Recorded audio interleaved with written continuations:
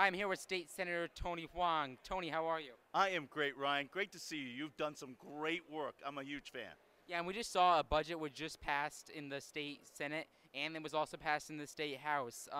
The Connecticut Governor Dan Malloy has said that he's not going to sign it, but it's not definite. Can you tell us an update of what's going on right now? Well, the budget vote that was passed was unprecedented. To have the House and the Senate engage in a vote that included a bipartisan engagement is phenomenal. But what more importantly is the people of this state have said no more tax and spend. We need to respect the voters and the taxpayers and put out a budget that is honest, integral to the success moving forward for our state.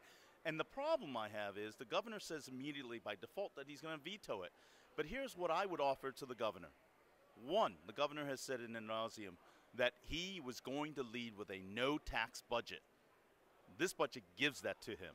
Number two, he had lamented about the fact that the legislative body had not offered him a budget solution, that he's had to force himself to put out draconian budgets and executive orders because the legislature has not provided a budget for him. Guess what? We just gave him a bipartisan budget.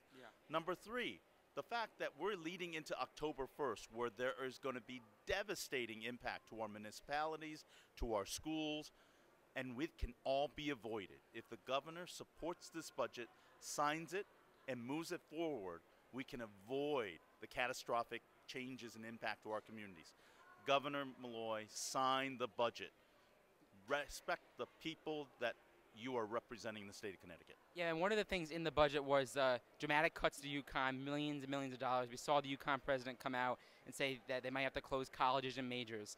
Do you think that's going to be a problem? Well, without a doubt, there are challenges and sacrifices that need to be made everywhere. But what we looked at UConn, along with every other entity that we explored, first to address UConn, we did ask UConn to share some of the cost, to perhaps ask faculty to teach another class, to lighten the staffing additions. Number two, that we would put a stop to having staff and faculty's children go to school tuition free. Those are incremental savings that we're looking to implement. So the fact is, yes, everybody had to step up. But at the same time, UConn has been one of the largest beneficiaries of our state tax dollar. So as a result, proportionally, they're going to suffer some of the cuts and sacrifices that need to be made. The other thing that's critical is the fact that we address the issue of citizens elections program. Here's my deal. I've been supportive of the CEP since the onset to get money, dirty money, out of our elections. But post Citizens versus United, the Democratic legislative body has eroded and eviscerated some of the thresholds and the challenges to keep money out. So the fact is, the CEP program is not the CEP that was implemented in 2008.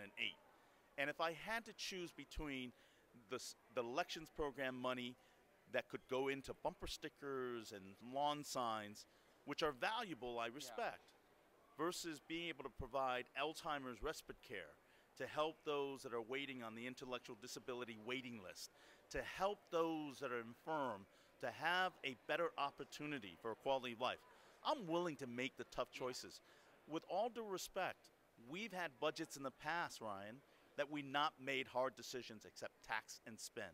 Now is where we need to make those cuts and really feel the challenging pain. And we made structural changes, labor contract votes, bonding caps, spending caps. We need to send a message moving forward to the people we represent. We hear them loud and clear, and we're going to change how we operate as a state. And there's been a lot of speculation going on about 2018. You haven't said you're going to run for your election, but there's people saying you might run for U.S. Senate, Governor, or Congress. Have you decided what you're going to do? Ryan, you do this all the time so wonderfully. You are a very apt newsman. Let's say this. I absolutely love being a state senator, and what we did in the General Assembly this past week renews my energy, the fact that everything we do as a state senator in the General Assembly has made a difference. So I'm going to stay focused on the job at hand, and who knows where the future is, but I always believe in the adage, just as you do a great job in what you do, I'm going to keep focusing on do what I do well to the best of my ability. Yeah, what are you looking forward to at this Prescott Bush dinner?